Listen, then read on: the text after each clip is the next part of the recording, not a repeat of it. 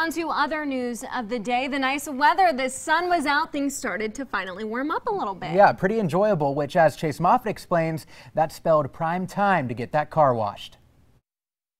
Dirty car experts say waiting longer than a week to get the salt off of our tires and the body of the car could be damaging. We found the car washes packed.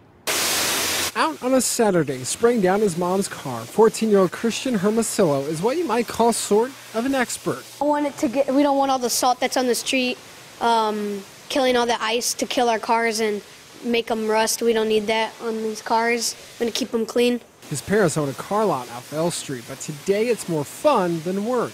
Helping out my mom, and it's kind of fun just spraying the car down. In fact, there was a line of cars and trucks waiting for a scrub at this do-it-yourself car wash off Saddle Creek. And I came to wash my truck today because the other automatic car wash was too full.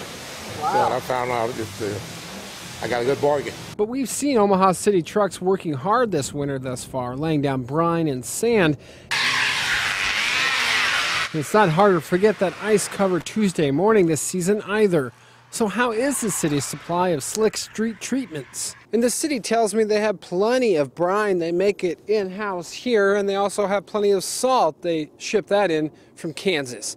So they're ready for whatever the rest of winter will throw at them. A small break today, finally seeing warmer temperatures.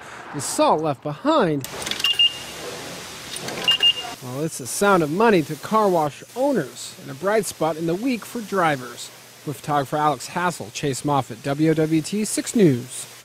Experts say now is also a good time to check those fluid levels, including antifreeze and washer fluid. And don't forget, tire pressure can also be affected in this colder weather.